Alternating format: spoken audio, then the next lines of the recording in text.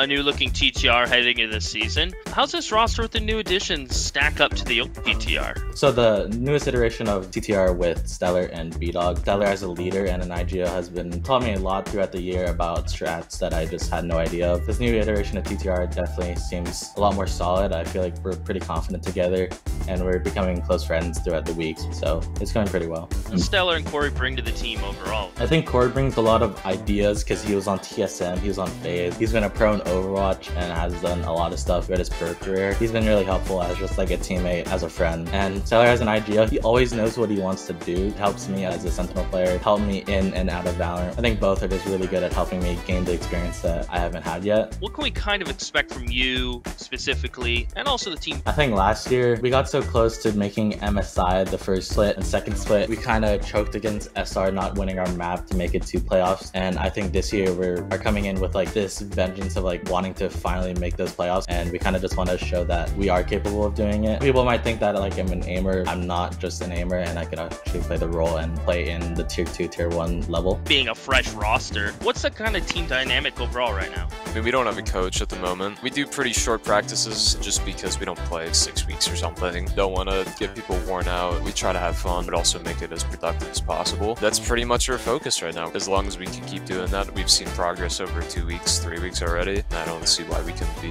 one of the best teams in the league. How is it integrating your thoughts into the squad? Yeah, I mean, I definitely bring a lot of my own gameplay ideas. I mean, I learned a lot from 100 I was in a position where I could take that and learn from it. So I'm definitely being a lot more open to everyone's opinions as well. I'll take that into account every time and definitely factor that into how I manage someone. They have trusted me. Obviously I have trust in all of them. So, it goes both ways. It's very mutual. Do you think this is the season where people kind of start to take notice of the talent on this roster? I think people slept on TTR last year because everyone knew us as just like the free agent team that kind of won games and tried to beat SR to make it to playoffs. Right after we lost, I think everyone kind of stopped caring about the bottom 4 teams. Pretty sure everyone kind of just like forgot about us 4 and they just focused on the other main 8 teams. No, surely not.